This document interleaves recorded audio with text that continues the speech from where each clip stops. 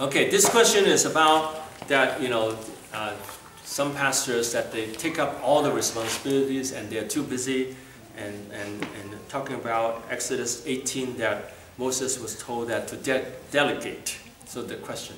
Hili swali linatoka katika kitabu cha Kutoka linalozungumzia Moses aliambiwa wakati alikuwa kwa Jethro ya kwamba apeane uongozi katika wenzake.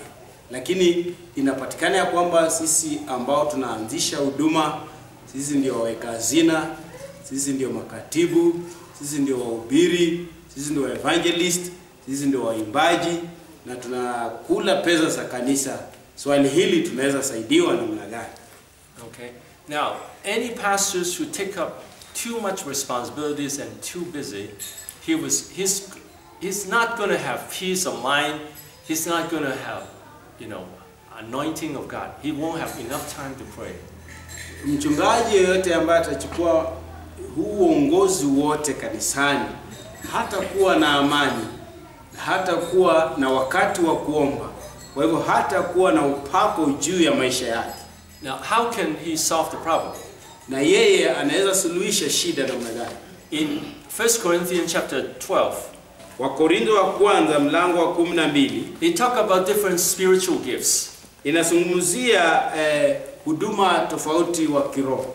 God gives, the Holy Spirit gives spiritual gifts according to his will.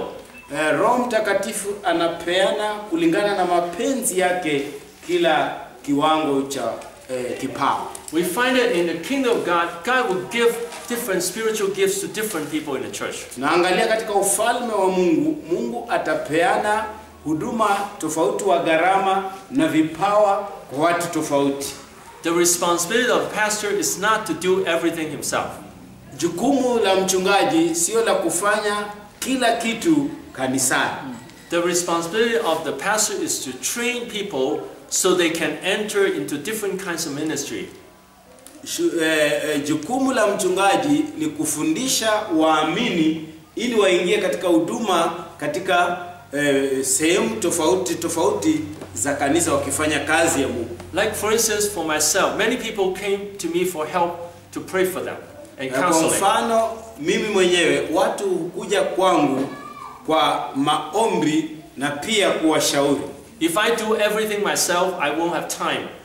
Ikiwa nitafanya kila kitu mimi mwenyewe, sitakuwa na wakati. So I train the people so the people can learn to counsel and pray for people. Kwa hivyo nafundisha waamini ili wapate kuelewa kushauri watu wanapokuja. And one day when we see Jesus will say, "You have been faithful because you trained these people to serve God." Na siku moja tutakuwa mbele za Yesu na atasema wewe umekuwa mwaminifu na umekuwa mwaminifu wa kufundisha wanafunzi wangu ambao wamefanya kazi. Because as pastors, one day when we stand in front of God, we have to be judged according to how we raise up the members. Kama wachungaji tuna jukumu ya kwamba wakati tutakuwa tumewacha huu ulimwengu, tutasimama mbele za Kristo jinsi vile tulivyokuwa tukifanya kazi. If we do everything ourselves, Jesus might say, "You have failed your job." Ikiwa tutafanya kila kitu sisi wenyewe, tutakuwa Yesu atasema wewe haukufanya kazi nzuri. Because all your members couldn't do the job and then they all come to me with 2 bunches of banana empty-handed. Waamini wako utaenda mbele za Bwana bure na viganja vya ndizi viwili. Ikionekana kwamba haukufanya kazi yoyote, Yesu atasema wewe haukufanya kazi. And you yourself overwork and you don't pray much. Na wewe umejifanyisha kazi nyingi na hauombi sana. So we need to, train up people. Whenever we see someone who is willing, we want to help them spiritually and train them. Tunahitaji kusaidia watu na tunahitaji kuwasaidia kiroho na kuwasaidia. Now to do ministry, they have to be first to help to take care of life's problem. Kitu cha kwanza wanahitaji kuchukua mashauri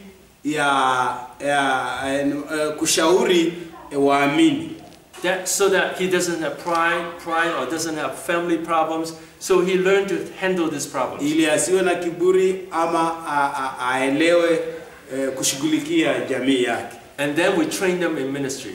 Alafu tunawafundisha kuhusu huduma. And God has put the heart in many Christians that they're willing to serve God. Mungu ameweka jukumu na waamini wengi ambao wanataka wamtumikie Mungu. So the answer is to raise up people to serve God. Kwa hivyo hapo jawabu ni kwamba tuinue watu kanisani tuwafundishe ili wafikie wengine.